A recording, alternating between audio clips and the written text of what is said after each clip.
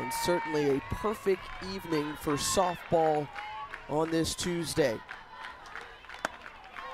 First pitch out of the hands of Sage Margetko, and Sage Margetko is a fresh face to this program out of Lamont, Illinois, and Beverly Smith is certainly excited about this new arm, one of the top recruits coming out of high school. Maddie Moore sees it into right field, and what a great grab by Jones. And out number one is recorded. Well, when you see Sage, what does she offer you in the circle? She is so unpredictable, and I was talking to Coach Smith when we were doing our coaches call about what she throws. I kind of joked with her, Coach, I don't know what she throws because it's just so much of everything, and it's very rare to see a pitcher that gives you so much of different pitches. You see rise ball, you'll see curveball, you'll see drop, you'll see change, and there's no really rhyme or reason when she's throwing those pitches consistently. So the unpredictability of her is so intriguing. First strike over, and then the next swing by Alex Brown to second base. Denver Bryant retires her, and 2 away. I do like the start, though, of Margetko because she hasn't seen Clemson at all. She's a freshman. The whole last matchup, it was all Elena Vaughter. She threw the full 12 innings, and so give a fresh look and kind of introduce this youngster to this rivalry. Well, here's a quick early test for her with Mackenzie Clark at the plate. Number 2 all-time in program history for home runs at Clemson. And the senior is hitting .365 on the year. Hits for power and for average.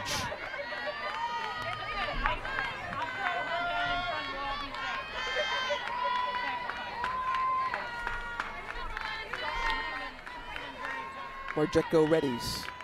The pitch. That one outside for ball 1. Clemson coming in 27-11 on the year out of the ACC.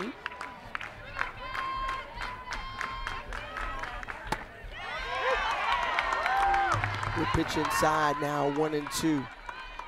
That arm side for Margetko. From Margetko. Yeah, I think she's more comfortable with that arm side. She tries to go outside and catch those strikes, and she will get strikes. But when it kind of push comes to shove, she's really comfortable, as most righties are, arm side, inside part of the plate to the right-handed hitters.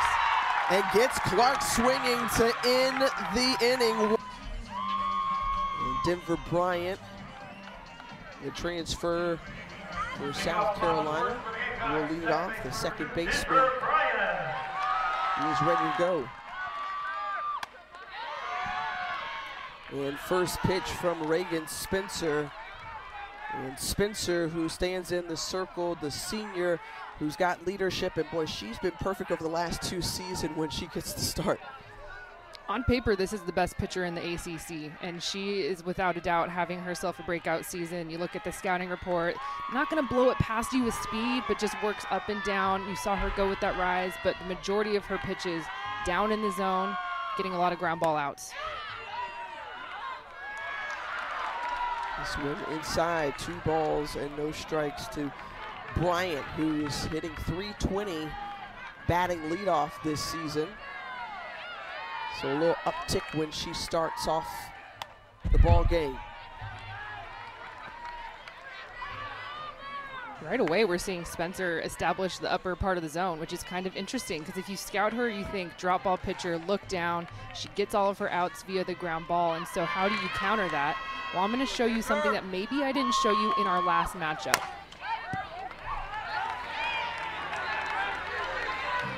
As we mentioned before, going the distance into extra innings.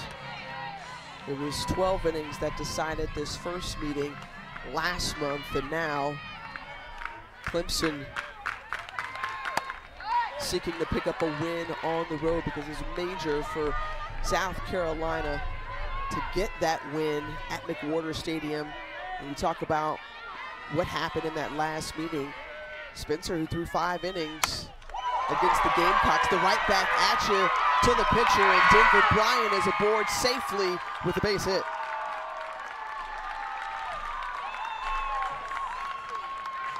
There's some emotion coming out of Denver Bryant there. Running all the way down to first base, full count, set the tone early, hits this ball just well up the middle, and this is a good job by Reagan Spencer to even knock this ball down. It's so tough to get that ball back at you as a pitcher. You have almost zero reaction time. But explosive start to this game offensively, and that's what you want to see if you're Coach Smith in this rivalry. She felt like it was time for this group to explode or at least awaken even further offensively. Riley Blampede, who was the hero last time they met, lines this one down the third base line, and they're going to call that one foul.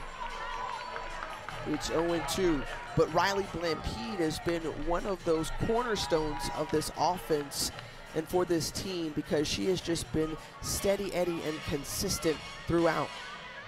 No doubt, and there's a lot of new pieces to this team, even though I did say there's a lot of seniors, a lot of new freshmen, a lot of transfers like you're talking about, so you have that one consistent piece, and that's Blampede. Reaches out for that one. Alex Brown flips it over to Maddie Moore, and the leadoff runner is retired, so the fielder's choice, and Blampede stands at first. Bryant goes back to the dugout for the force out. It's kind of interesting because if you were just talking about how Reagan got the start in the last matchup, and you can tell South Carolina's pretty comfortable. They're seeing a lot of pitches. They're swinging at strikes when they're hitting the ball. It's hard off the bat. You saw the foul ball down the left field line from Blampede. Well, just keep an eye on that. I'm sure Clemson has other arms ready, but you can just kind of tell there's a little bit of comfort right now offensively for South Carolina. And this group coming off of their last SEC series against Mississippi State. They dropped that series, and offensive production was something that Bev Smith wanted to see more of. They were shut out a couple of times before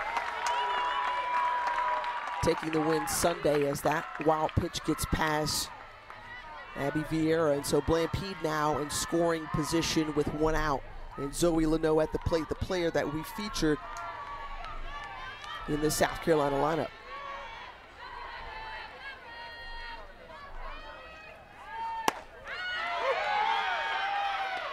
Good pitch in there for a strike, and taking a look at just what this offense has produced thus far, not what they're capable of last in a number of SEC categories. However, Zoe Leno lines this one in the left, and a great grab by Ariel Oda to rob that hit, and 2 down. So some nice plays in the outfield already we've seen on both sides. Yeah, this is the third straight hard hit ball off the bat of South Carolina, but how about Oda out in left field laying it out? She knows the importance of this matchup. If that ball gets past her or if it's down, you don't know how this inning's going to turn. You got to use that as a pitcher and just like see your defense laying it out for you, getting that big out. And obviously having your defense back you up, it's got to feel good for Reagan Spencer. It's got to feel good also for Sage Marjecko, who we saw was backed up by Kiana Jones in right field. So both teams trying to click on all cylinders early on as Jen Cummings, another batter from the left side, stands in.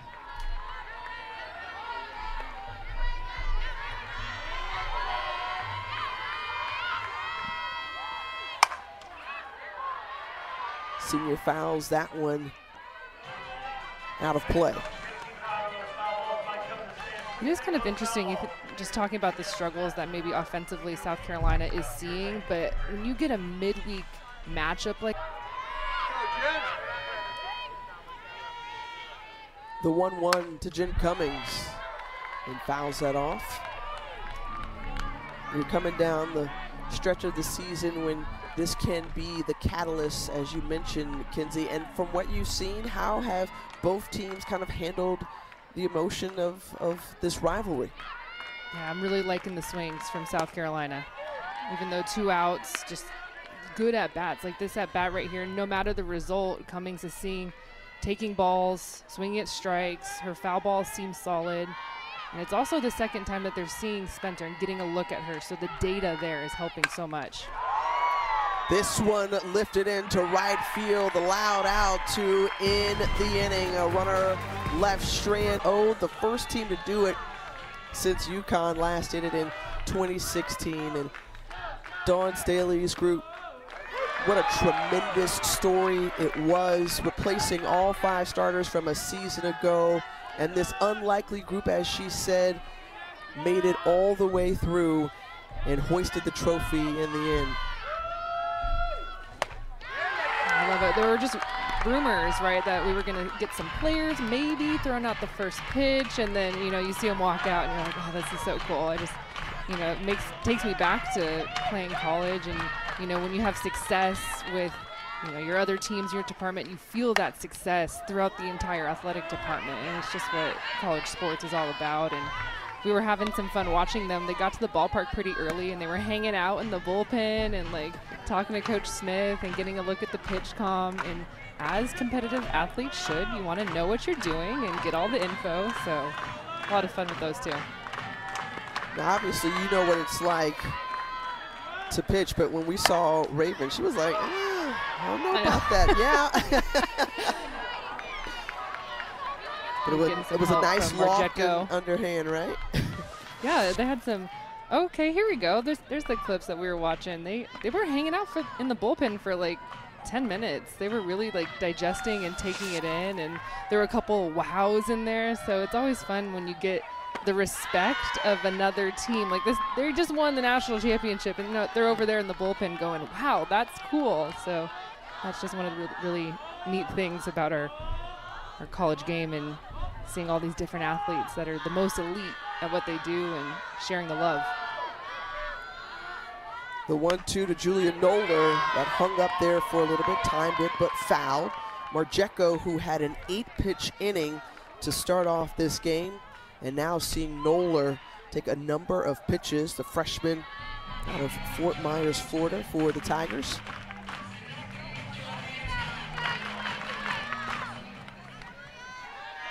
Seventh pitch of the at-bat on the way. And Noller sends this one into center field and out of reach. A solo shot into deep center, and Clemson's on the board first.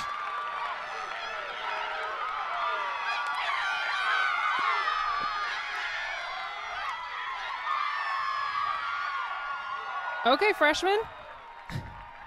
We're talking all this South Carolina, and she wants to turn the conversation to Clemson real quick. This is an outside pitch, 1-2 count, a little bit elevated, but just sees it so deep, is so patient in that at-bat, an absolute no-doubter. You can see Blampy just kind of doing the courtesy jog, watching it clear out. And how about the stomp at home plate? Are you kidding? Fifth home run of the season for Julia Noller. Certainly impressive indeed, because that at-bat, we talked about 8 pitches in total for 3 batters in the first inning for Sage Marjecko, and Noller on that seventh pitch drove it into the deepest part of the park. Well, you see the stat there, first home run since February 14th, and not because she's been in a slump, she hasn't been in the lineup. This is a freshman, the Florida Gatorade Player of the Year that has been missing from this Clemson offensive lineup. They get her back last weekend, kind of get her rhythm going. She sits in the 4-hole as a true freshman, and she delivers. It's a huge add and kind of a get back for Coach Rittman. John Rittman just talked about having the fluctuation in the lineup and players that are available as opposed to who isn't, but this team is anchored by some great players like Aaliyah Longaleo, one of the seniors who knows what it takes year in and year out. Hey, look, back-to-back super regional appearances for these Clemson Tigers, and since they came on the scene 5 seasons ago with softball being introduced, they have quickly made their name known in this space.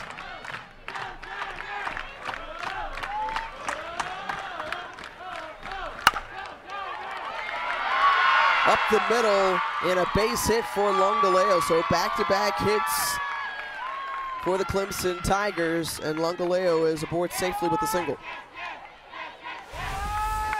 Another two-strike swing here, and this was something that we were talking to Coach Rittman about, is their two-strike approach, their two-out approach, just being that clutch player. And he said we've been missing that a little bit at times. It's not like our offense is bad, it's just we haven't had, you know, the right hits at the right moment. We haven't been as good as I've wanted us to be with two strikes. And so you can tell right now an emphasis between the freshman and then the senior, just clutch with two strikes. I don't know if it's a shorter swing, I don't know if it's a pitch that you're dividing the plate on, but you can tell it's something that they've been working on going into this game.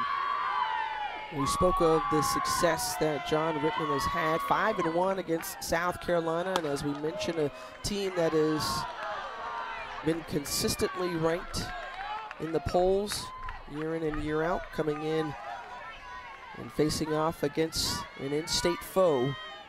Bev Smith looking on, the leader for the Gamecocks. Lindsey Garcia readies for the pitch, swings and fouls it off. Garcia, another one of those players back from injury, reinserted into the lineup, and again, something that a coach has to balance no matter what side you're dealing with. Bev Smith has had to do it throughout her career, and 14 seasons at the helm of this South Carolina Gamecock program. Just adds a little something to this game in particular, with South Carolina taking down Clemson back on March 20th, getting the first win against Clemson in program history. You saw how Clemson has the record 5-1. It was 5-0, and so you kind of get that monkey off of your back. And then on the flip side, Clemson's like, wait a minute, that's not how we've been doing it. We need to get back, and what went wrong? What's the game plan going to look like? Get this series back even one apiece for this season. Good swings here in this inning from the Clemson batters.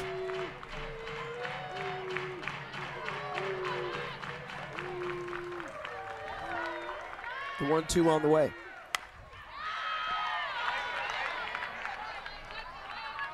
It's the first changeup I've seen from Marjeko.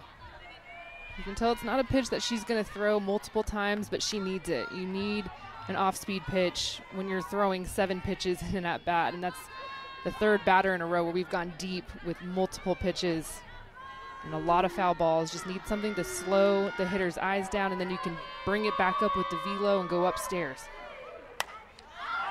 Goes upstairs, and this one, is it going to be playable? No, on the other side of the net. That is the 10th foul ball of the inning. So you talked about a lot of balls being fouled off. Double digits now here for Marjeko. I think that was a clean catch. I just want to make note of that. She's got her glove too, so like, so cool. Oh, she's all smiles. Look at that. She'll never forget it.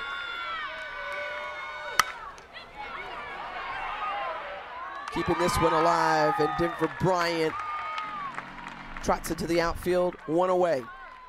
You think about the smiles that you were just talking about with that young lady. We saw Raven and Camilla, who threw out the first pitch, and the growth that we have seen across women's sports.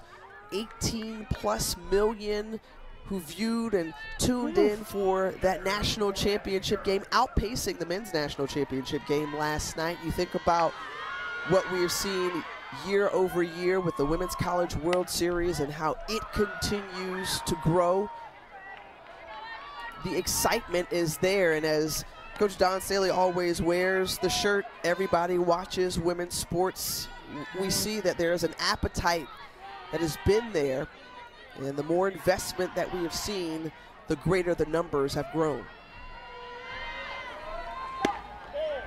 That's how I grew up watching this sport. I grew up living in Tucson and going to games since I, 3-4 years old, not even knowing what I was watching, but then like really just growing up watching the sport and developing a love for it. And then all of a sudden, like, okay, do I want to play? But I think the difference now with this generation is you can not only watch it in person like that youngster, we just saw her make the catch, but you can tune in on your phone, which is so accessible. You can watch it on ABC and be a part of that 18 million viewership. You can watch Nebraska volleyball sell out a stadium with 92,000. Abby Vieira tags this one into the gap into right center. And Clemson adding to their lead here with with an RBI rather from Vieira.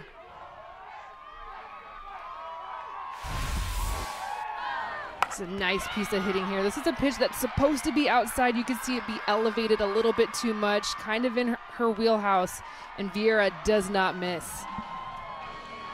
That's the third really well hit ball in this inning. Clemson's fired up. You can tell there's a little something going into this game. They did not like losing to South Carolina in their last matchup, and you can tell. After further review, the runner did not leave early at first base. RBI double to make it 2-0. Here's Kaylee Johnson. And Johnson swings through that one, the right fielder. A freshman out of Wesley Chapel in the Tampa area.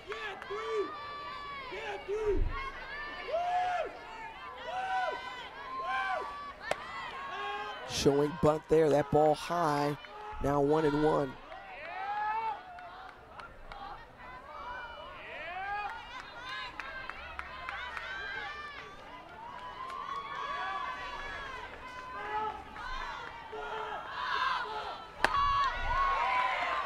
Swings through that one. So Jory Hurd coming in, working ahead in the count now, 1-2 to the first batter she faces in the righty Kylie Johnson. Hurd also has a really good change she can use every at bat.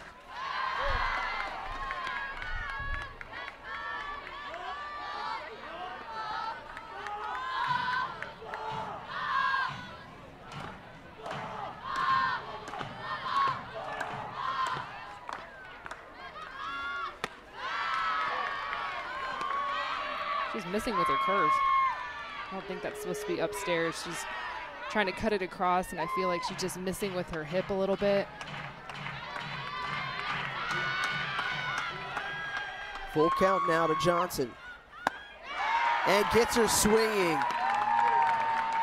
We're coming up with the right pitch at the right time, and Jory Hurd retires the first batter she faces, now 2 down in the inning.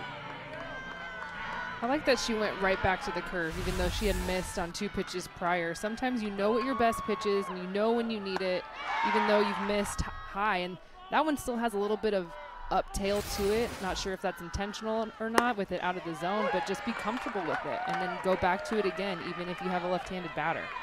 Just kind of get yourself that pace. Sometimes it takes a couple of pitches, especially coming off the bench and into relief.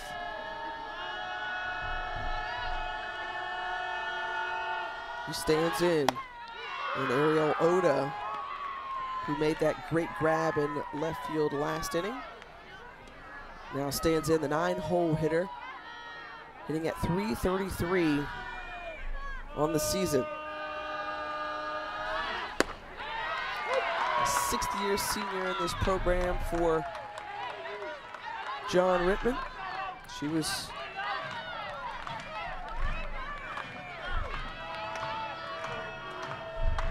player that he mentioned that can start rallies, can get things going here with 2 outs, wanting to see if she can potentially bring home Vieira and keep the inning going, turn over that lineup.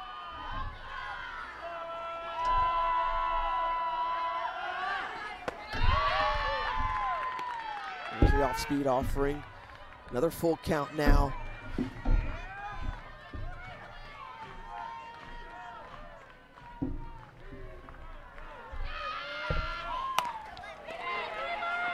Inside, and the 1-3 put out to March 20th, and now Kiana Jones leading it off here for the Gamecocks in the bottom of the 2nd inning. in what will be a really big weekend in college softball, as South Carolina is going to be hosting Arkansas. Clemson has that big series coming up against Duke. And that's going to be a juggernaut of a series, as the Duke Blue Devils coming in #1. Yeah, this is without a doubt, I think, the toughest stretch just in terms of mental and great grab there and run from Mackenzie Clark, covering a whole lot of territory in the outfield to grab the first out of the inning. That ball was in the air for a very long time. I was just wondering to see if it was going to stay in the ballpark. A little bit of a communication at the last second between Oda and Clark. These two have been together a long time, so there's a lot of familiarity there, and you can see Clark wanted that one. She wanted it a little bit. She's fired up about it. In your estimation, what have you witnessed thus far? We saw that hitting started off this season, and it seems like offense kind of is one of the dominant storylines. Of course, you may feel a certain type of way about that as a former pitcher, but defensively, when you look at each phase of the game, what stood out to you so far, Kenzie? Oh, I think the veteran class that will be leaving us after this graduation, Mackenzie Clark kind of being one of those, and of course Oda, she's like the most veteran of all the veterans, but I feel like there's a lot of older players that we're going to be saying goodbye to after this year, and then it's going to be a really weird reset, I feel like, next season with normalcy, which is kind of funny to say, but there's so much that goes into the extra year, the COVID players, if you will, that had that extra year to get better and understand what they want to do in their program, how they want to leave their legacy, and you can kind of go through every single big time program, and there's a bunch of those COVID seniors that are in their last lap, and so whether that's pitching or hitting, defense, someone that's been holding it down at shortstop like a Logaleo or Ariel Oda and Reagan Spencer, she's having herself a breakout year, but I just feel like the veteran class across college softball is really strong. You saw there the strong effort in the circle from Reagan Spencer, getting her first strikeout of the game, retiring Anaya Black. Bree Warren, who comes into this program, transferring over from Texas A&M, and this is a player that you were intrigued by and had a conversation with Coach Bev Smith when we talked with her earlier this week about a player that you're waiting for her to click. Totally. I remember watching her at Texas A&M, transferring over. I know what kind of swing, what kind of power she's capable of. Had a clutch hit against Mississippi State where they got the victory, able to secure the one game. I just feel like her swing could be a difference maker. It's just, the everyday consistency of seeing it and what that looks like for her. A couple years back when she started off at Texas A&M, was a first team All-SEC selection and all-freshman team. Now Warren puts this one into play. Great scoop and play by Maddie Moore, but the throw off the mark a little bit, and Warren is safe.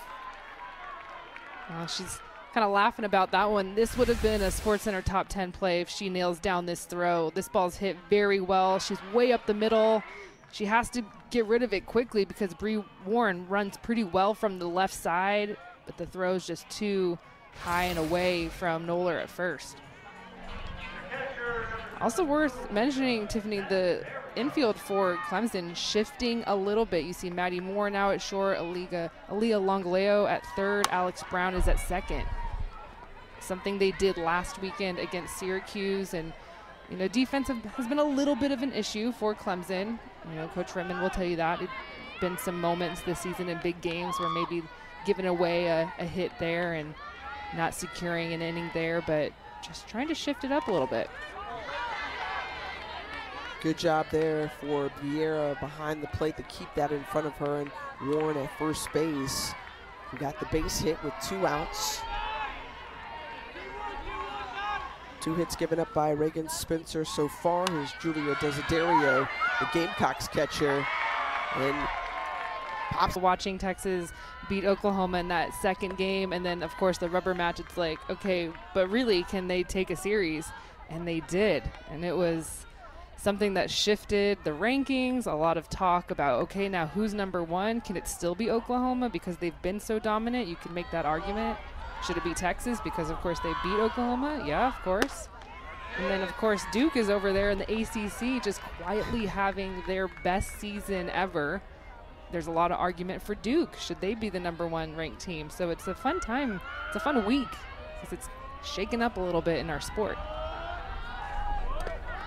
The job that Marissa Young has done over at Duke has been pretty incredible. 33-3 on the season. And again, Clemson trying to gear up in this midweek matchup against South Carolina before they take on the Blue Devils. This one hit deep and out of here. Come on, Maddie Moore, come through. The solo shot, second home run of the game for the Clemson Tigers. It's Maddie's 8th of the season, and it's 3-0 Clemson. Coach Rittman has said that Maddie Moore has been our best hitter this year and just quietly puts her in the leadoff spot because of that reason. This is such a solid swing for her. She sees it so deep. It's always so impressive when you have the power to the right side as a right-handed hitter. Big stomp on home plate, flex on him, all the things from Maddie Moore. Game up at 3, but it was Vodder's game, no doubt about it. At one point in that game, retired 14 straight for the Tigers. But that was last month. This time around, let's see how the Tigers approach and game plan Vodder. They've had success tonight. 4 hits, 3 runs put up. Alexis Brown, who grounded out the last time up, puts it on the ground again, and it's a fair ball just past the diving first baseman, and a slide into second, and a double for Alex Brown.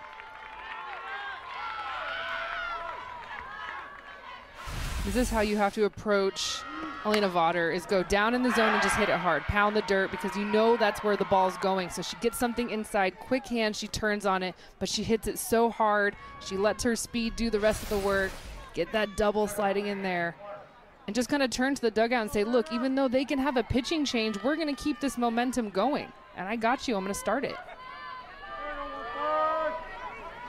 Clemson batters seeing the ball well tonight. Mackenzie Clark gets hit by the pitch, and she will take first base. So the first 2 batters aboard that Elena Vodder has faced. I know we mentioned it briefly, but I think it's worth repeating again that no Val Cagle in this game for Clemson. Is out with concussion protocol, and so I think that's also why you're going to see this change, bringing in Vodder right here, right now in the 3rd inning. The grounder and a nice flip from Blankenship. She gets the runner at second base, but quick exchange from glove to ball from Blankenship at second base. Runners at the corners now for Clemson. Really nifty play here from Blankenship up the middle. Got to get an out somewhere, looking to maybe see if they could turn 2, but just the way that the ball was coming into Denver Bryant, unable to get the double play on that. But that's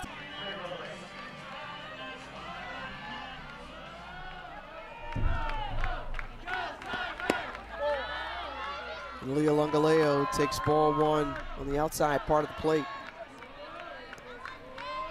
She singled in her first AB. You see 27 RBI on the season.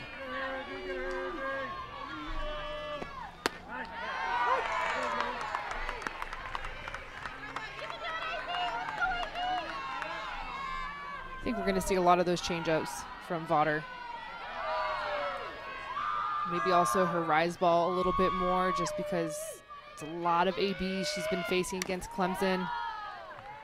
Your eyeballs as a hitter when you're facing Vaughter are down. You're just looking down. That's where you're going. It's kind of like when you're facing Millie Thompson. You pick one zone, and so, you know, when you've seen hitters over and over again as a pitcher, you can feel that for sure. And, you know, what else haven't they seen? Do I need to throw maybe 2 changeups per batter instead of 1? Do I need to go at least 1 rise ball in the first 2 pitches? Lungaleo, the grounder over the third base. And the runner advances to second, but now 2 down. That's a great play from Zoe Leno. That was sneaky. Just very quietly kept the runner in check at third, gunned it over to first base, bang, bang play. It's a huge out.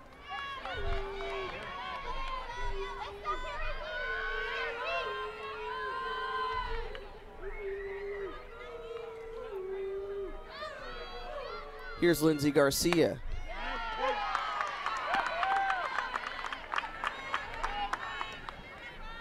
Garcia 0 for 1 tonight.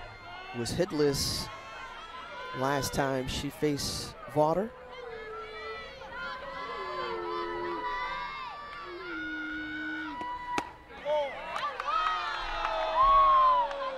And how critical would it be for Elena Vaughter to come in and try to end this threat here from Clemson and not let them stretch out or widen this lead any further?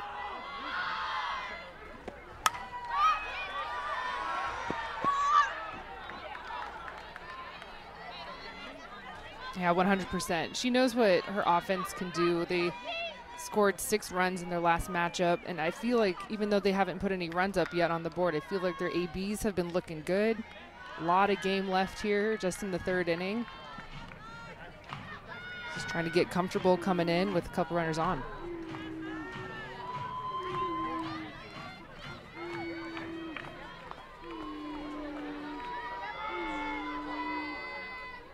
Vaughter shakes off a couple of pitches, sees the one she likes, and gets the strikeout, just what she needed to end the inning. Elena Vaughter comes in relief, shuts down the Tigers. A lot of 30-win teams there, you expect that, but I'm going to ask, Kinsey, who do you think would be #1 based off of what you saw? And I don't know. I'm like mad at our producer, Robin, for not telling me, because I feel like so in the dark. I'm like, who are they? She's like, I'm not telling you. You have to guess and figure it out yourself. But usually we're looking at this, you know, in the next month, early May. So I love that we're talking about, you know, a new #1 and like talking about the metrics when it comes to Selection Sunday. And we're talking about that, you know, here in April so early. Okay, so the second one looks so strong to me. I mean, you look at, you know, yes, 3 more losses than the first one and the third one, but the RPI, the strength of schedule for me, #2 is huge. Oh, okay, see? Texas. Okay. Texas coming in, and that was the one that you liked, right? As yes, Raven like Spencer retires Blankenship, strikes her out for out #1. Yeah, Stanford coming in to the picture. Remember making that Women's College World Series run a season ago. Nigel Kennedy helping to lead the way for Jessica Allister's team. Marissa Young we talked about for Duke, but Mike White, the job that he has done with the Texas Longhorns this season, and they came out the gates hot like that. We saw them in Clearwater, and they have not let their foot off the gas. It's kind of interesting. Those 3 teams to the right, it was Texas, Oklahoma, and Stanford. I think those are the 3 that going into the season, a lot of people were like, okay, those 3 are going to, you know, show us something because of the rosters that they were coming back from. And we all watched Nigel Kennedy do what she did at the World Series, taking Oklahoma to the brink. And so, you know, also a little shout out to Duke, because I don't think people had Duke in that conversation. If you would have asked everybody at the beginning of the season, are they going to be the #1 team in the country, or at least the top, you know, top 4? I don't know if people would have said yes. So I think that's very exciting for our sport. It's just another storyline of a new program that's on the rise, doing new things every single year, very similar to Clemson. I think that's really neat to have them in the mix as well.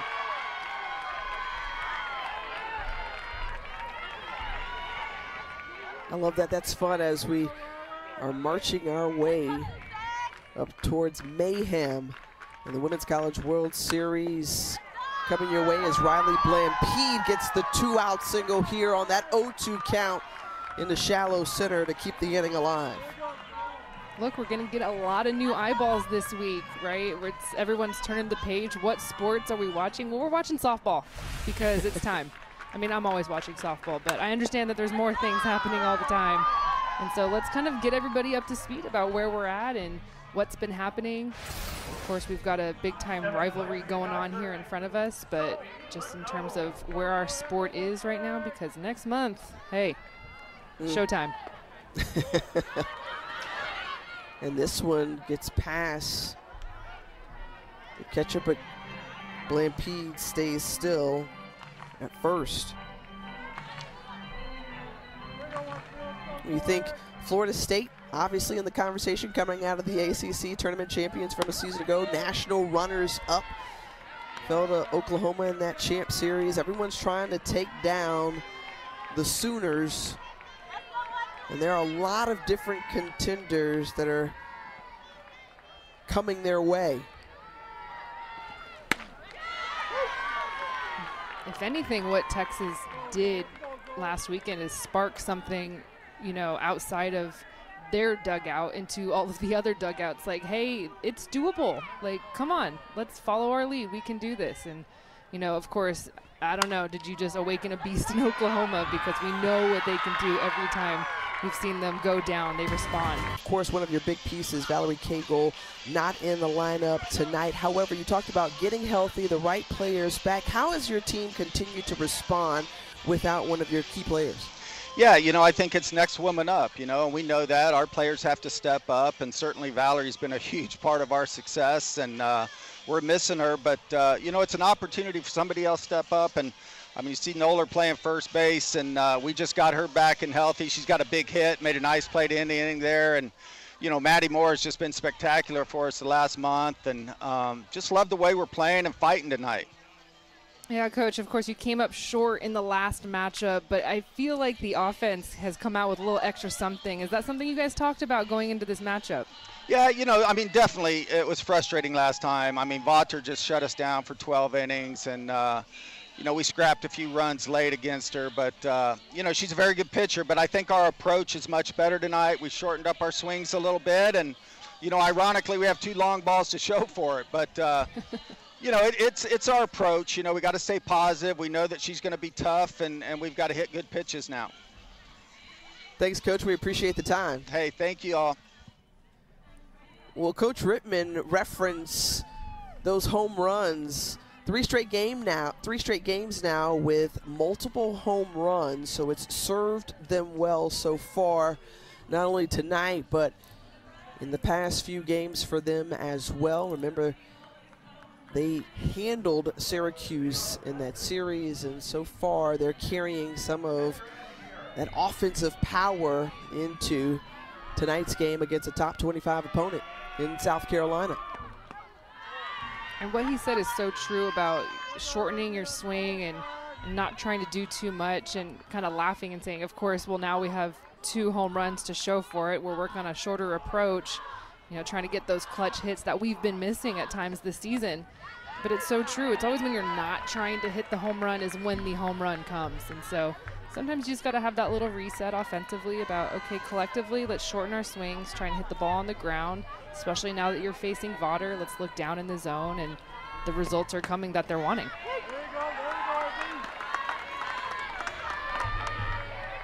The Swings have had success against the past 2 South Carolina pitchers. RBI double last time up for Abby Vieira.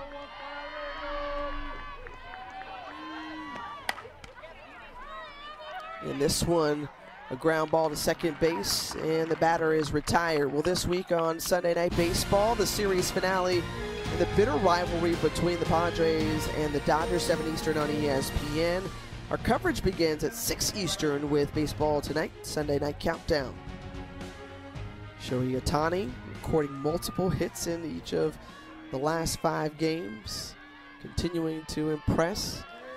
Tiger fans have to be impressed with this 3-0 lead on the road against their in-state rival. And 152 miles, give or take, separate these two universities, the two largest in the Palmetto State.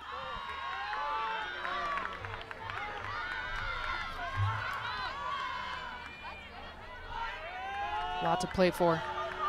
Bragging rights, especially if you're the team that sweeps the series. Of course, they could always meet up in postseason. There's always that possibility, playing in different conferences and, of course, living around the corner from one another.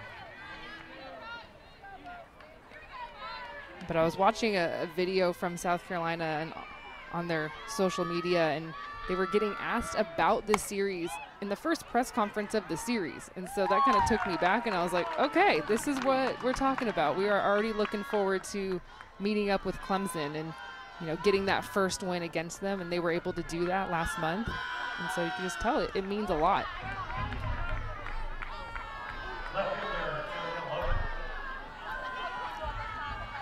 Well, quickly, 2 outs recorded for Elena Vaughter as she faces Ariel Oda, the 9-hole hitter. As you said before, one of the OGs of this program, 6th-year senior, who helped start and build this foundation of the program back before they even fielded a team. A little check swing there, charging in is Blankenship, and a 1-2. Head coach Bev Smith, kind enough to join us now, and since Elena Vaughter got called in relief, retired the last 7 batters. For you, what have you seen out of your veteran leader? Well, she's doing what she does, right? She's getting us ground balls and staying ahead in the count. She's doing a super job, and certainly it was our plan to get to her where I was hoping not to bring her into about the 4th inning, but she's doing a great job and settling in well. Okay, I've got to ask, I know you had some conversation with Camilla and Raven before the game about their first pitches. How well would you assess that they throw compared to their coach, Dawn, who did it a few weeks back? I did tell them pregame that Dawn did it from the mound. They were wanting to scoot up, and when I told them Coach Staley did it from the mound, they immediately backed up. As they should. Yeah. And then I just want to ask a very serious question, but is your home a little bit more quiet without a certain Champ Staley staying at your house? I had a big responsibility during the Final Four, so Champ was in good hands. So really proud of our women's basketball team that they could bring home the national championship. Everybody here is so proud. Thanks, Coach. We appreciate your time. Thank you. Thanks for being indulging. Here. Well, it's no secret that there is a great relationship and friendship between the legendary Coach Dawn Staley and Coach Bev Smith. And Coach Staley, a huge fan of the softball program, has traveled to numerous road games and making plenty of home games. Obviously has a row of season tickets as well. And they play off of, each other. And so, she just doesn't leave Champ in the hands of anyone. Yeah. Coach Bev Smith is a trusted friend. It's a big-time responsibility.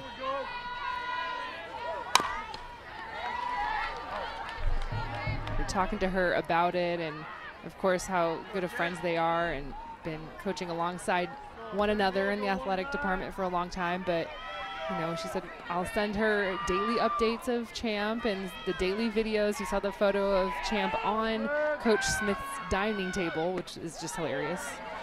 It's like, I'm not gonna be blowing up Coach Staley's phone with coach speak. I'm gonna be blowing up her phone with photos of the dog, as I should. It's such an exciting time on South Carolina's campus as that one is lifted off the bat into left field from Jim Cummings, and she's retired. But to amass the success that the women's basketball program has done in the time of Coach Staley, 14 seasons for Bev Smith, made a number of appearances in the NCAA tournament. And remember, there was that great stretch from 2013 to 2019 where she guided the program to 7 consecutive NCAA tournament appearances, more than 400 career wins, a couple of 40-win seasons with South Carolina. So women's athletics for the University of South Carolina is in great hands.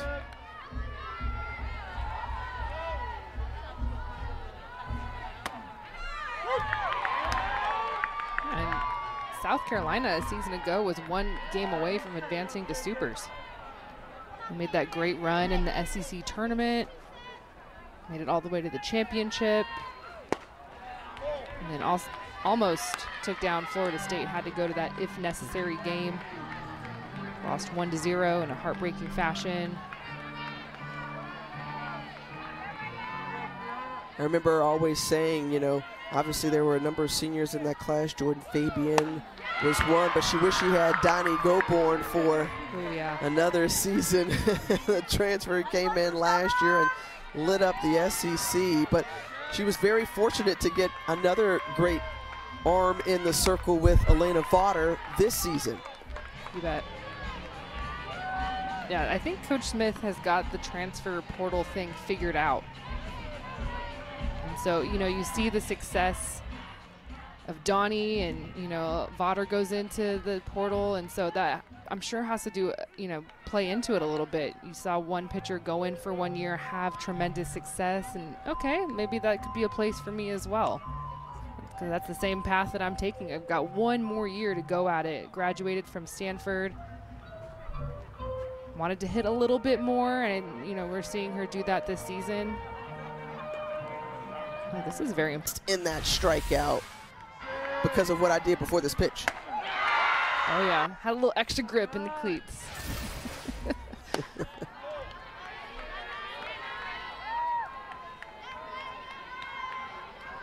Well, Reagan Spencer, who has looked sharp throughout this ball game, only allowed 3 hits, no runs pushed across. A couple of strikeouts as well, including Kiana Jones, who you just saw. Now Anaya Black, who struck out her first time up. And we credit Spencer with 3 strikeouts tonight, not 2.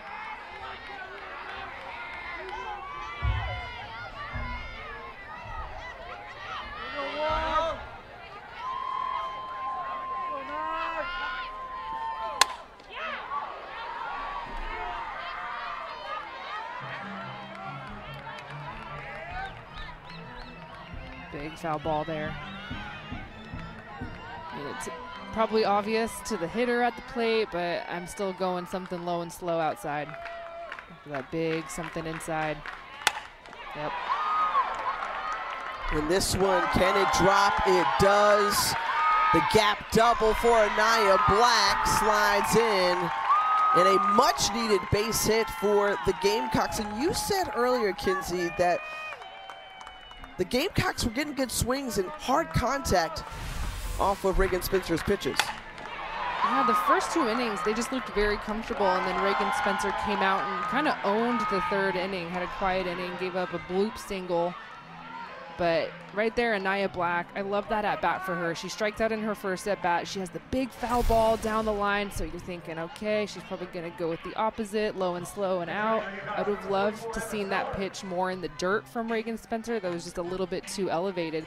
But still, even if it's coming, you still have to sit on it, and it's sitting on something hard in, adjusting to the next pitch, driving it the opposite way.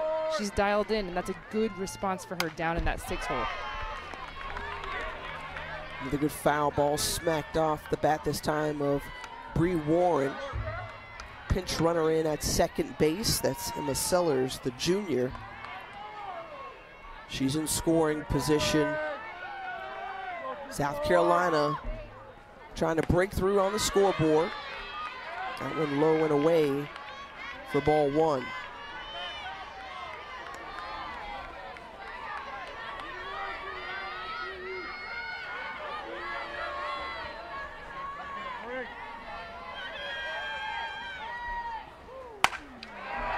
And Bree Warren gets a hold of this one, but it stays in the park. And that ends the inning for the Gamecocks. She and the defense have made the routine plays, some extra effort plays as well, and now Elena Vaughter back in the circle. And you heard Bev Smith tell us last inning just about the attitude and the feel that you have when Elena Vaughter is in the circle, right? Because she has been in so many big moments. She was pitching in the Women's College World Series last year. She knows how to deal with all types of moments, and what they've asked her to do is cut the bleeding at this point, right? A 3-0 ball game, so still within reach. But she came in at a time back in that third inning after that solo shot from Maddie Moore. And the Tigers were going and going. And Vaughter has helped to slow down these bats. I'm sure there's some people, maybe South Carolina fans, wondering why didn't we just start Vaughter if we were going to bring her in? You know, she held down Clemson very well in their last outing, and you heard Coach Rittman say how dominant she was against us. But you just still have to think that they have a big weekend coming up. This one through the legs of Denver Bryant. They made some shifts in the infield, so Bryant moves from second base to third, and this one goes through her legs. Another look at the error here. Yeah, no matter where you're playing in the infield for South Carolina, you're going to be getting ground balls because that's what Vaughter does. She rolls ground balls, and that's how she gets her outs. And it just looked like Denver Bryant was a little bit too much on her toes forward. Like her momentum was too far, kind of bent over and needed to back up a little bit, kind of be a little bit lighter on her feet. I think she definitely wants that one back for sure. Just kind of going back to my thought about Vaughter and bringing her in now. It's right in the middle of conference play, so for South Carolina, SEC, you've got Arkansas around the corner, and she's your ace where she's going to get the Friday and probably the Sunday game, and then she might even come in on relief and Saturday. That is a lot of pitches that she's going to be asked to throw, and then you throw in a big game like this. You know, it's just something that Bev Smith has to make the decision about how she uses Vaughter and the best option for her and the team and where they want to go in terms of postseason.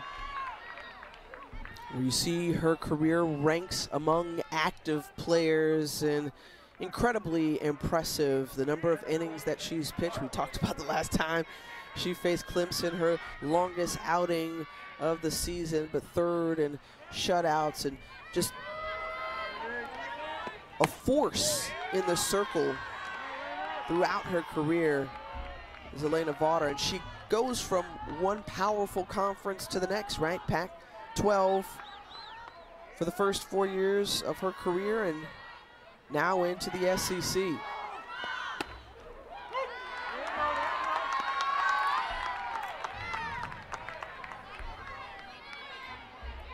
When you're facing top-level competition week in and week out, and you're the arm to go to, and Kinsey, you know about that. That is not an easy task, and certainly takes a lot of skill, but a lot of mental fortitude too to make it through. Yeah, she's kind of like the throwback pitcher, where she's gonna throw the full game Friday, full game Sunday, give you a little something in between, and then you throw in the mid game as well. Okay, here you go, sister. What else you got in the tank? But at the same time, you're a fifth year. Let's go get it. Check out this base hit from Mackenzie Clark. And now, runners at the corners. And Clark picks up her first hit of the night.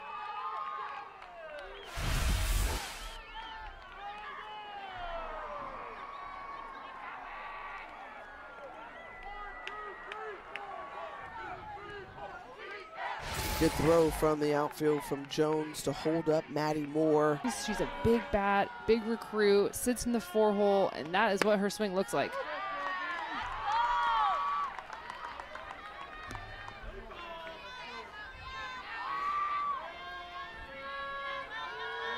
Led her team to a state title out of Fort Myers.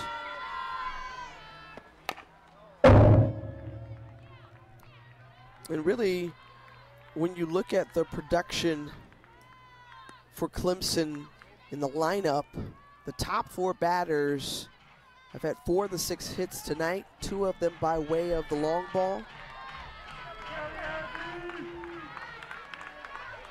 And so their production has been on point. The 0-2, and Noller fouls it off. And if I'm Vaughter, I'm not going to give Noller anything up in the zone at all. She can show her rise if she needs to and climb the ladder when it calls for it. But right now in this situation, I'm just going to go hard out, and see if I can roll the ground ball. If I get a strikeout, that's a bonus. But you saw the power there a couple of pitches ago.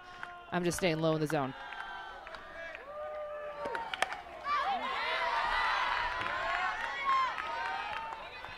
Fouled off.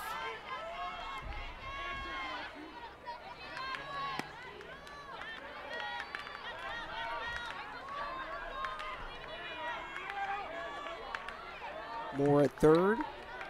Clark at first.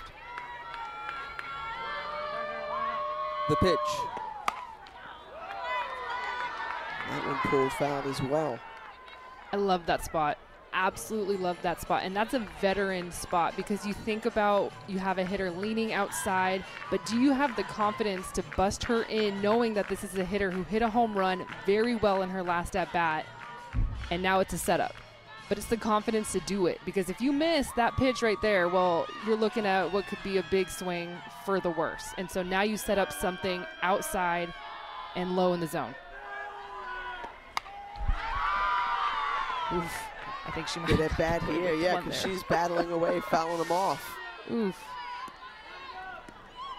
I would not throw that pitch again. It was a little bit too close to the plate, 0-2 count. Desiderio was set up almost in the other batter's box.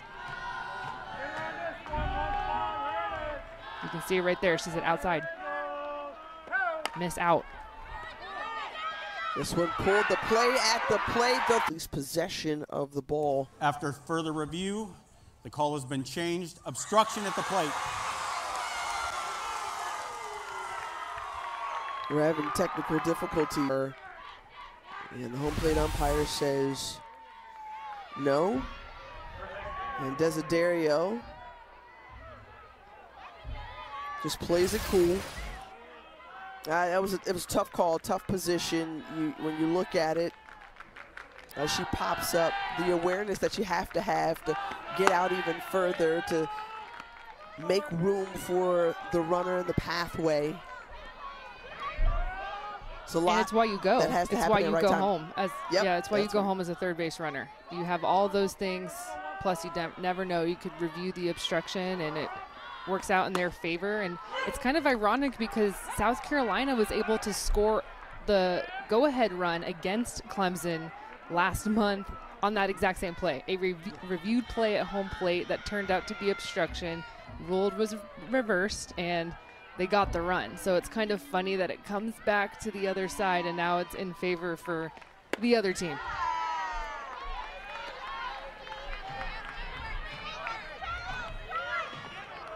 Morgaleo, the selfless teammate for the Clemson Tigers. Helped out her pitcher in the circle. It's a little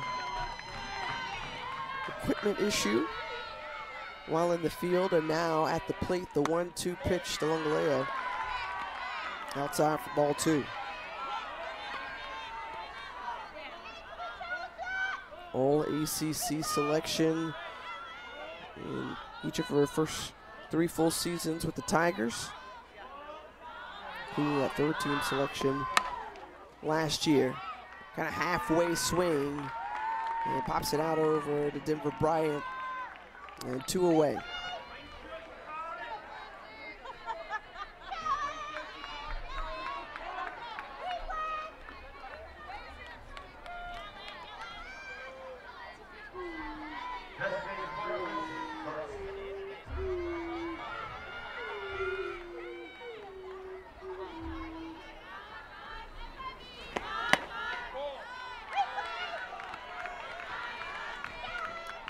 Ball one to Lindsay Garcia.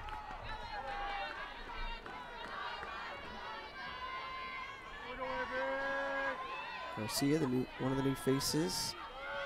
Graduate transfer over from Auburn. And lifts this one into right field. And that ends the inning of the year to go on tears and big runs. Made it all the way to the national championship game last year after winning the ACC tournament. Pushed, as you said earlier, Kinsey, to the brink in that winner-take-all game against South Carolina. And advanced to Oklahoma City after a 1-0 decision over the Gamecocks. Yeah, some exciting things in the ACC. I think, Duke with Jayla Wright, Cassidy Curd, they're pitching. The home run hitting Hokies for Virginia Tech. They've got some big-time swingers with Emma Ritter, Addie Green. And then you've got Clemson, who's kind of keeping on, doing their thing. Maybe not as much talk about them this season just because their record isn't maybe what it was a season ago.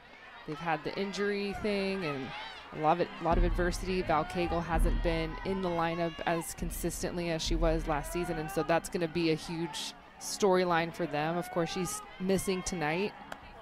Hope she's able to get back in uniform very soon. But yeah, the top of the ACC is as strong as it can get.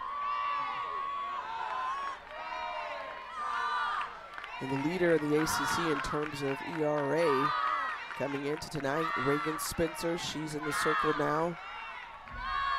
6th in the nation. And when you think about, this is one of the ACC arms that is without a loss this season.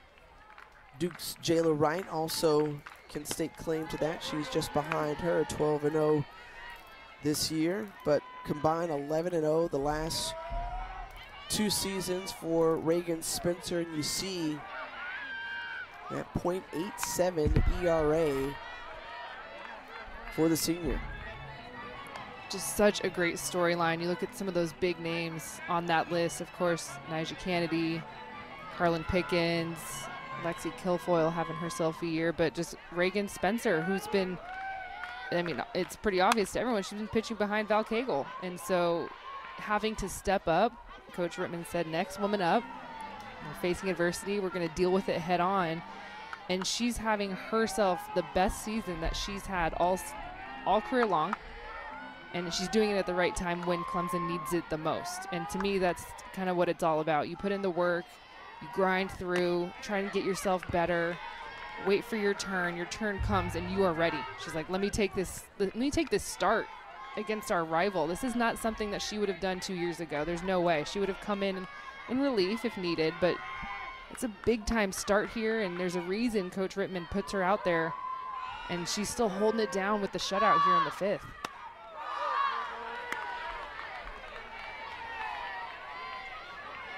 And really just a sprinkling of hits tonight from South Carolina. They've had one in each inning, but not much more than that. Yeah, I think she's gotten better as the game's progressed, no doubt. She was getting a little bit too much of the plate in the first inning. South Carolina looked to be very comfortable, and I feel like she's starting to spread the plate, which is such a good feeling as a pitcher. Like right there, that ball is riding in, and you have her swing in. It looks good when it's coming in. She's missing with intention. Take a look at her line there, and no walks. Come on, that's how you do it. That's how you keep your pitching coach and your head coach happy, is not giving up those free passes, right? I mean, we hear it all the time, and it sounds cliche or even said ad nauseum, but it can make a huge difference. She's very comfortable pitching to contact too, and that's something that takes a couple years to really kind of like be okay with. There's so many freshmen that come in, and they're so used to being, of course, as they should be, the best pitcher in their high school team, best pitcher on their club team. They're racking up 15 strikeouts, blowing it by people, And then you get to college and you're getting hit a little bit more than you're used to.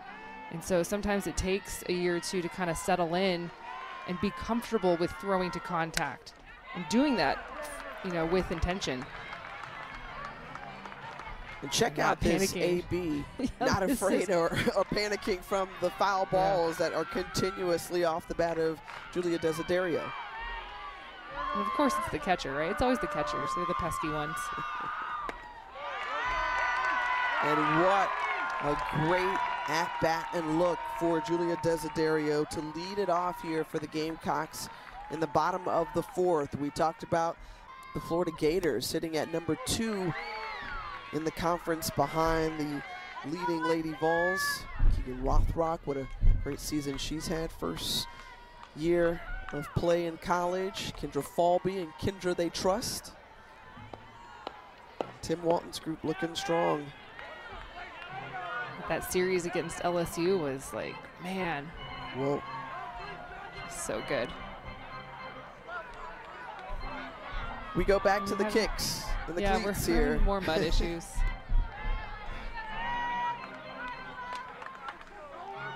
You talk about the Gators. They've won all 4 of their conference series, right?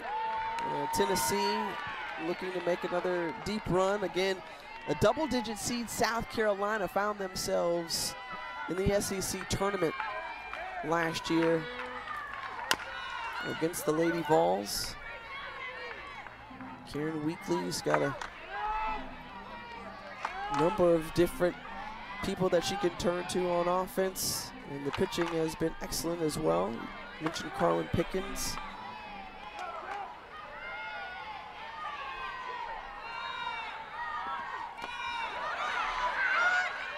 Strikeout, and that drop ball, Desiderio takes second base, so now she moves in the scoring position as Brooke Blankenship goes down swinging.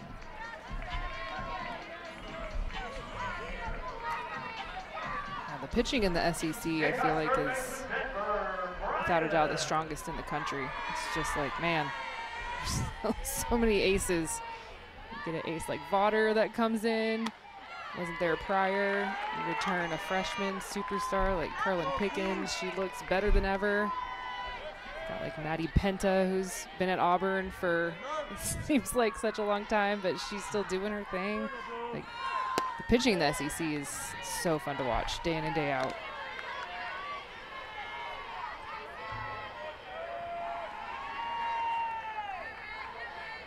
Right now, here's South Carolina in a good position.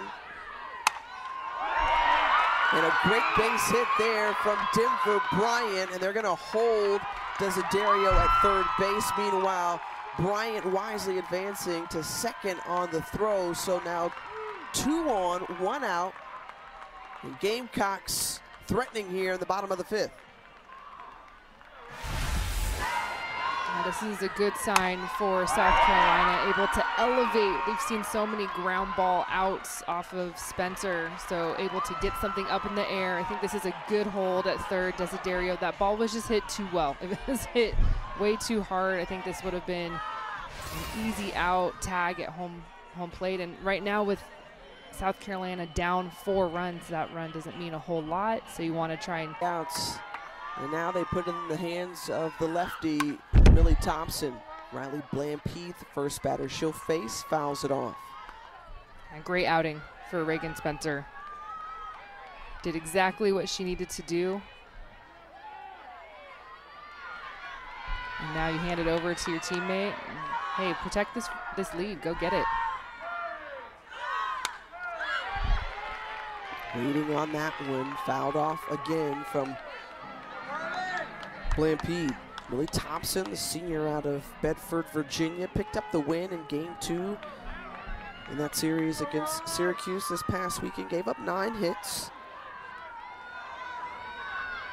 a couple of walks, but struck out 7 en route to victory. And this one scooped up, and wisely holding on to it is Noller, looking down Desiderio, making sure she stays put at third, and tags out the batter, and now 2 away.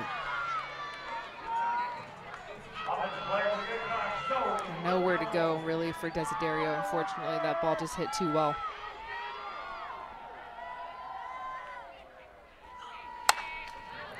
Lefty on lefty matchup. Zoe Leno, the senior, fouls it off.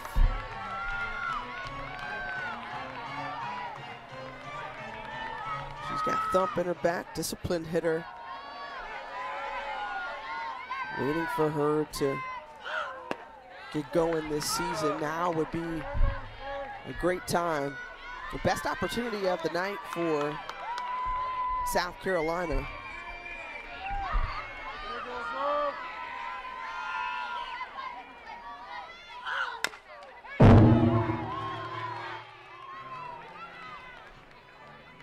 Millie Thompson, she's not afraid to go inside to left-handed hitters, and between Leno and then Cummings on deck, these are the power bats for South Carolina.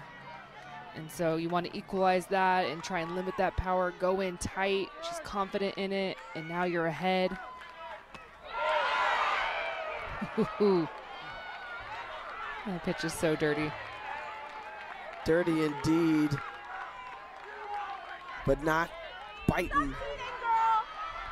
And Zoe Leno stands in to take another pitch.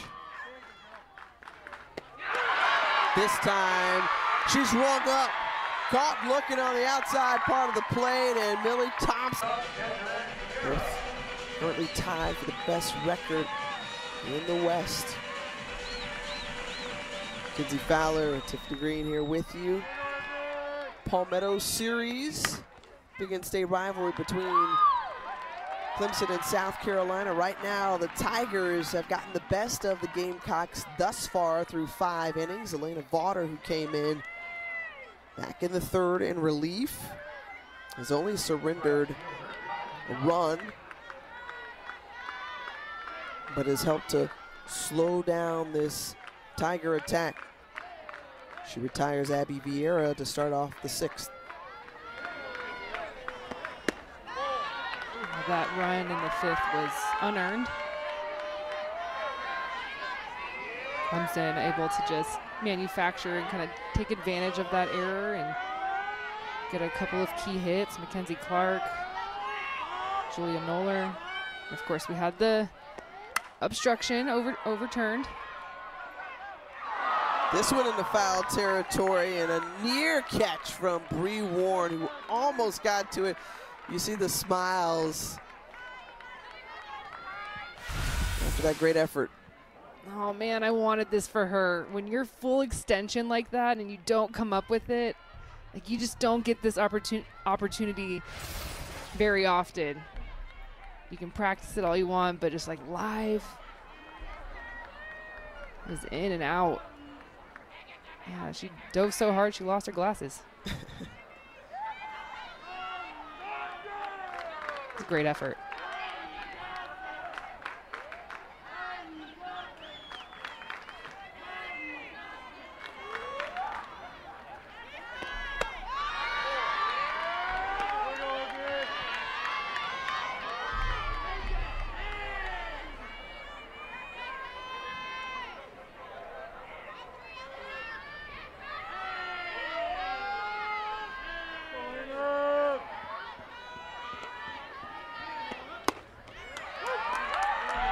Pounds it in there for strike 2.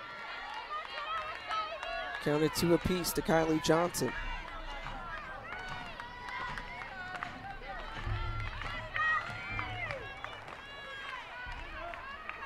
Right fielder, 1 for 2 tonight. Fouls that one out of play. I like Vaughter showing off the rides a little bit more. She has it in her arsenal. It's just everyone knows her as the drop ball girl. So, you know, when you see her throw it, everyone's kind of surprised, me included. It's like, oh yeah, she has that pitch, she can use it. It's just she's so dominant with her down stuff. So it's nice to see her offset that.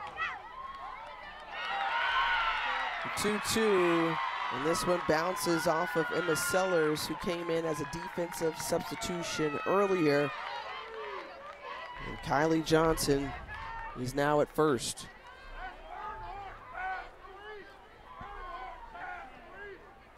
When you're playing defense behind Elena Vaughter, you've got to know you're going to get a ball like that. ground ball ready. Just kind of ate her up a little bit. Feet got still. They are going to give her an error. So 3 miscues on the night, 3 errors on the night, rather, for South Carolina.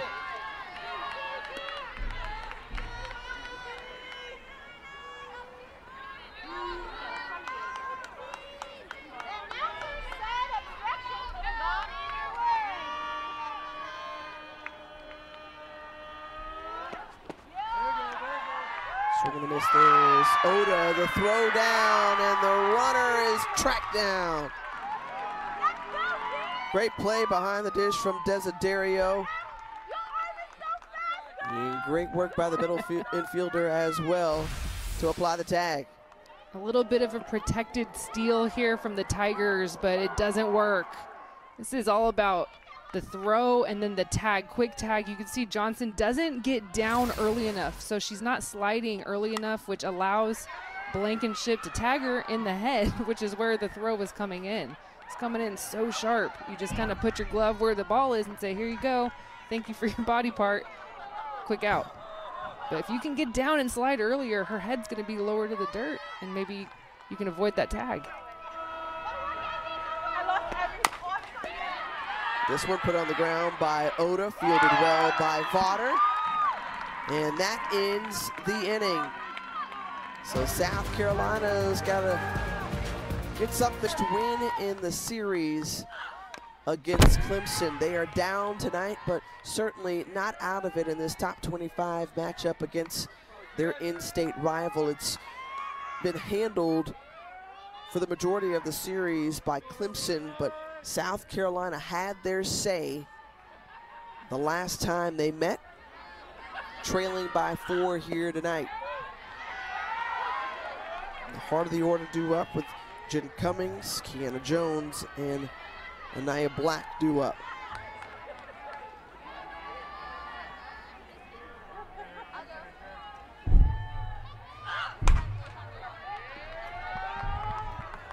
It's kind of interesting. You think about, you know, they play a home and home, so it's just 2 games. And then if you meet up in postseason, well, it's bonus for the fans, but, you know, you take care of business on the road. And I feel like sometimes, I remember this when I played, when you're on the road, you have just like a little bit more business-like mentality sometimes. And there's like so much going on when you're the home team. You've got, you know, the rally towels, and, you know, you get sometimes too amped up with your intro video playing and all the things.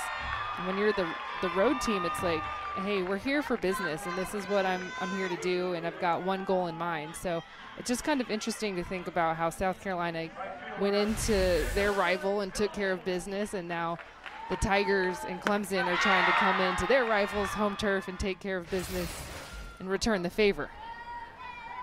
Back-to-back strikeouts for Millie Thompson. That's how they ended the inning, and to start it off was Jen Cummings with the strikeout, and good defense from Maddie Moore. Coach Rittman talked about just how spectacular she's been this season, and the nice charge and throw, the 6-3 put out.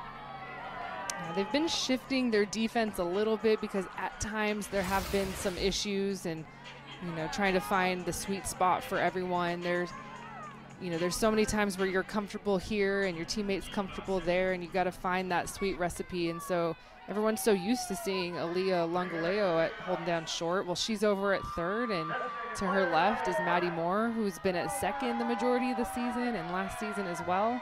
But just goes to show, like, don't make it too big of a thing, right? If you can field a ground ball like you've done it your whole life, shift over and, you know, get a couple more reps. But it's pretty elementary. Field it and throw it to first. That's where you're going. And have confidence in your teammates that they're going to be comfortable and ready to go in their new positions as well.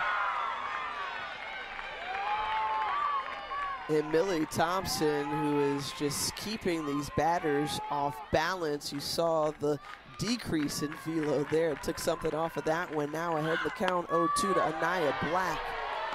But just the energy that Millie Thompson has come into this game with just adds another layer of lift for Clemson. Oh, it's so contagious. Like, I'm sitting like on the edge of my seat now because I'm like kind of rocking with her. I'm like, okay, she's bringing it. I need to be bringing it. What's going on here? Of the 17 pitches she's thrown tonight, 12 of them have been for strikes. And the senior steps up, looks in, delivers. Gets the strikeout. About Jayla Wright, under 1 in ERA, 11 wins this season, and of course the engine of the offense for the Blue Devils, and Claire Davidson. Just whether or not we will see Val Cagle in that one, missing her tonight. I mean, player of the year, right? So best returning player for not only Clemson but the country, and missing her bat, you know, and you're of course missing her pitching, but you have to credit what the Tigers have been able to do in her absence, and you've got Reagan Spencer and Millie Thompson, and so I feel good about them in that aspect. But man, she swings such a good bat, and you're missing her in the middle of your lineup.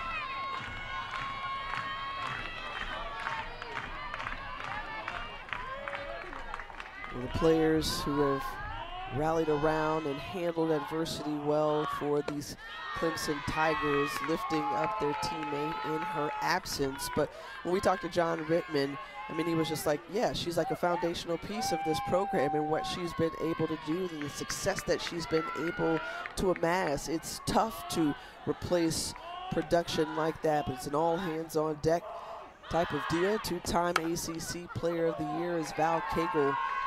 She watches on, concussion protocol, hit her head while trying to make a catch last weekend against Syracuse. We certainly hope that she makes her return to the field as soon as possible and safely as possible. And you just, you know, you're happy about the opportunity and what you're seeing production-wise from those that are in her place. You, of course, talk about the pitchers, but to me, I'm also thinking about Julia Noller, the freshman who's gone yard tonight, who's stepping in at first base. That's a big ask, and especially batting in the 4-hole, which is usually where Cagle hangs out. So those little things, you know, you look down the road and you predict what's going to happen, but you think about a week like this where other players are going to get more opportunities, and then that makes the team better and everyone's better for it. Of course, you don't ever want anyone to be hurt or have the player of the year be sitting out, but you got to take what's given and do the best with the opportunity that you've got.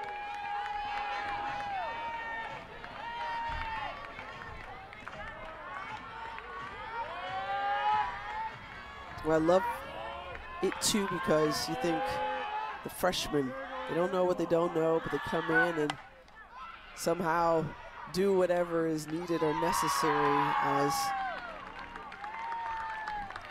batter is retired, and Maddie Moore trots back to the dugout.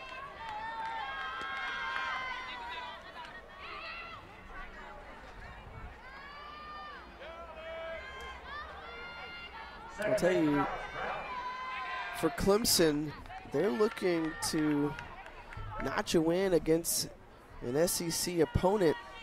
They've come up short and in heartbreaking fashion the last 3 times they faced off against a team out of the Southeastern Conference. We go back to, obviously, that March 20th meeting, the last time they faced South Carolina. That was in extra innings. And then they went to extras with Tennessee, a 1-run loss to the Lady Vols, and similar fashion in 8 innings to the Bulldogs out of Georgia. Sharply hit, and a base hit for Alex Brown. The second baseman goes all the way back to the wall. She wants more, goes for 3, and the triple for Alex Brown. Well, she's already had a double tonight, so that's boring. We're going to push it. Go get yourself an extra base when you've got speed like this. Hits it so well, just deep into the gap, and it's right in front of you, so that's so fun as a hitter because you can watch it. You don't even need your coach to tell you because you know what your speed is. You've got the throw. I can beat this. It's electric. 4th triple of the season for the junior out of Savannah, Georgia, and so 60 feet from home. And another insurance run pending for Clemson. The infield playing in now for South Carolina. Defensive substitution over at second base. Carly Shelton is now in the infield.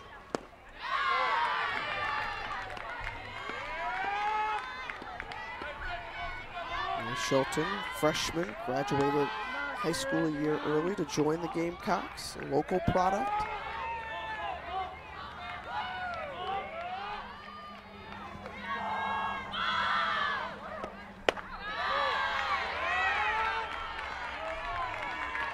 Mackenzie Clark, remaining patient here, was hit by a pitch, singled her last time up. 30 RBI on the season, second on the team behind Cagle.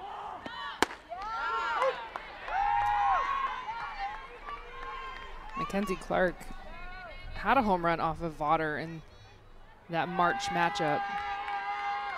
It was on the first pitch early in the game. A little bit different at bat here, just being very patient. And the walk to Mackenzie Clark, the first given up by Vaughter tonight. Yeah, Vaughter probably just being a little bit careful, and it's one of those things where it's like not a conscience thing, or you're not trying to be careful. It's just your body remembers what happened last time you faced the hitter, and just dancing around the zone a little bit with the number 3 hitter for the Tigers. We kind of joked and chatted in the break just about how both of these pitchers have just been throwing strikes. And you look at the efficiency that we saw from Vaughter, 50 of her 74 pitches, strikes.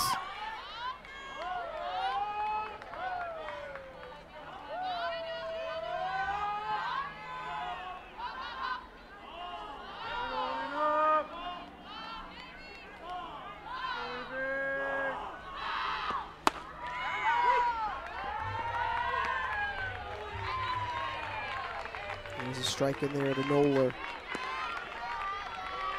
Yeah, just the last couple of batters, Vaughter isn't getting the swing and misses on her drop out of the zone. And to me, that just tells me that's data. Like, that's a lot of at-bats from one team against one pitcher. And so she's having to elevate her drop up in the zone a little bit, which is not what she wants to do.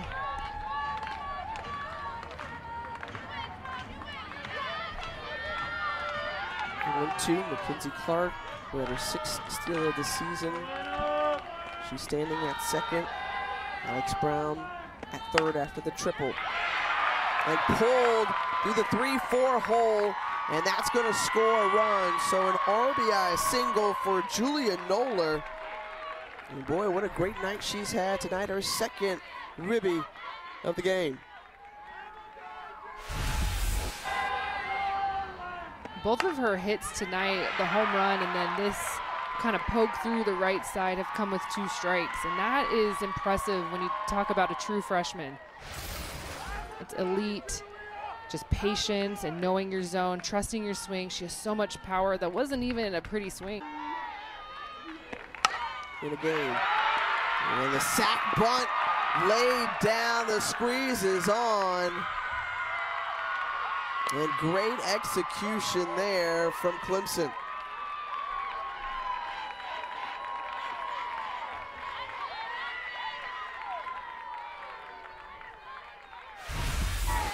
This is a great idea from the Tigers offensively, trying to catch the defense off guard, and that's exactly what they did. This is Vaughter coming to field the ball herself, and it's just a little bit of a misread. Like, you can feel the runner is going to be clearly safe at home, and so you're not sure, should I go 2, should I go 1, is my infielder in my way? It's just causing chaos. And that small ball and that speed, and that's what you can do. Try and speed this inning up. I hope Jen Cummings was all right. It looks like she got hit by the ball, hit on the throw.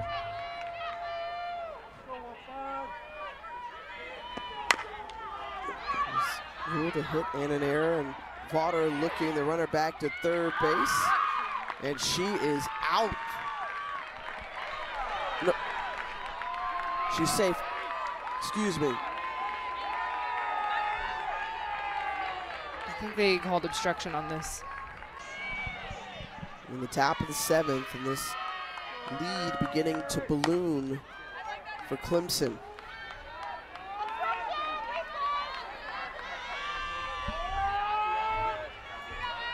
Just very uncharacteristic for South Carolina's defense.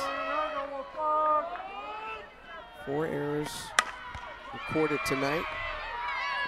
This one from Vieira. Another run conceded on the fielder's choice, RBI fielder's choice from Vieira.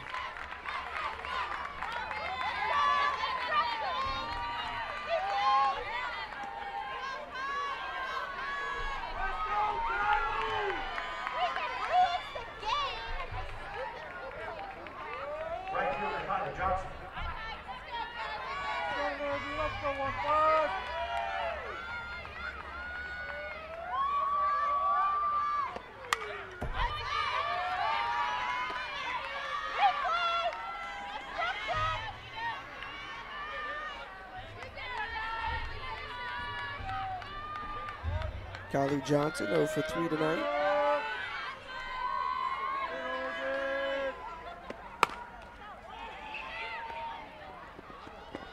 Over to second base, and that in. Breakouts out of 5 batters. She's just pumping strikes. She's only throwing a couple of balls.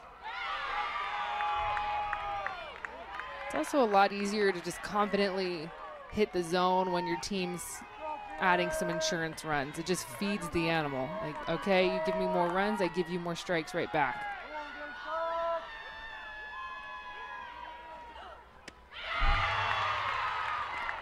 Bree Warren, Julia Desiderio, and Brooke Blankenship due up. That's 7, 8, 9 in the order for South Carolina.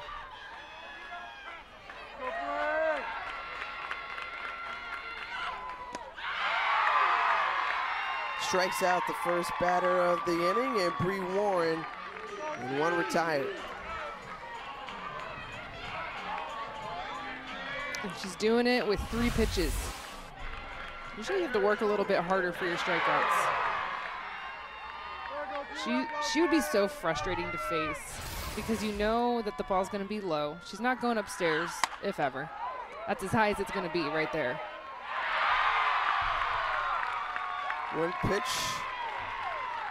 and 1 out for Clemson before they can shut out these Gamecocks. They've been shut out 3 of the last 4 games if the score holds as is.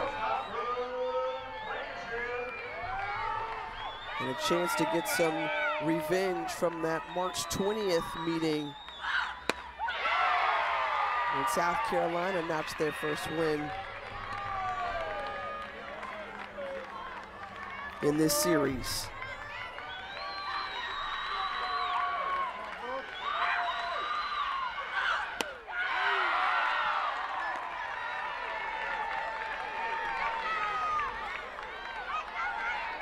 We saw Reagan Spencer really set the tone in the circle. A great outing for her, and Millie Thompson's trying to shut the door here. The 0-2 to Blankenship.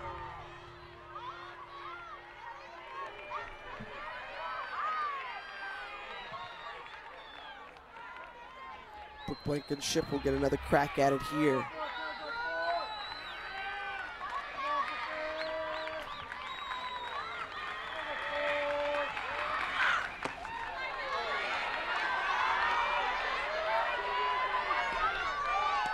I'm expecting a changeup on this next pitch. Look at that. Every single batter, she's pumping you with the strike. And you know it's coming, so as a hitter, you're going, am I going to see hard? Am I going to see slow?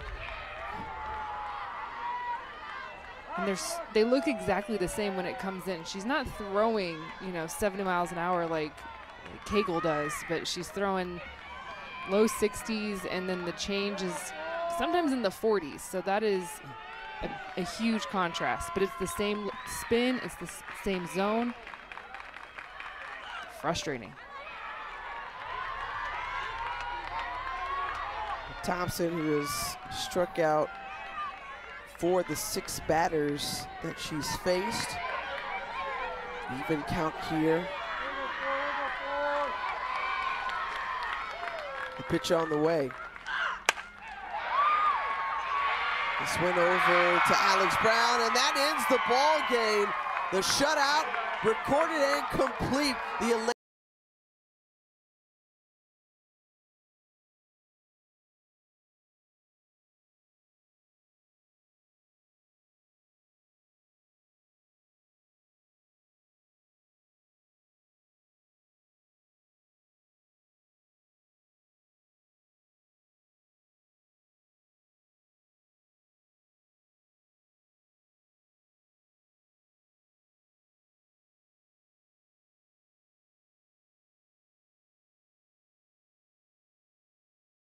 Yo, listen up. Let me tell you about love and loss. Our hearts collide, and lines are crossed. In the dance of passion, we find our way. But sometimes love leads us astray. From the highs of ecstasy to the lows of pain. Love's a roller coaster, driving us insane.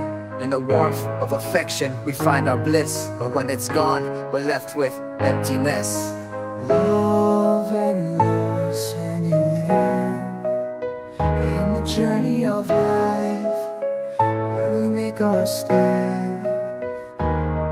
Through the tears we shed and the battles we fought, we'll find solace in the lessons taught.